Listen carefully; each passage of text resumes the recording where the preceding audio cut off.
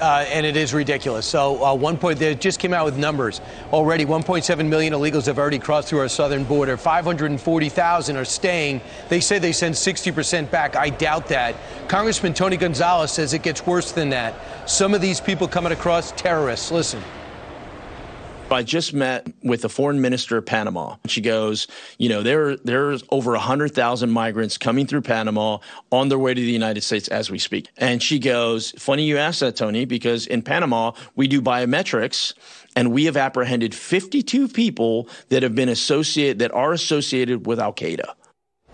Wow. Your reaction?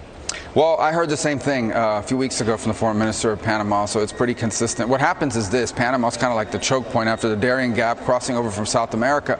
Migrants, some of whom have been living in these other countries, Chile, Colombia, for many years, now have decided, I'm going to make a move and move towards the United States. Panama is the first country on that route that actually stops people and sort of assesses who they are and takes biometrics and so forth.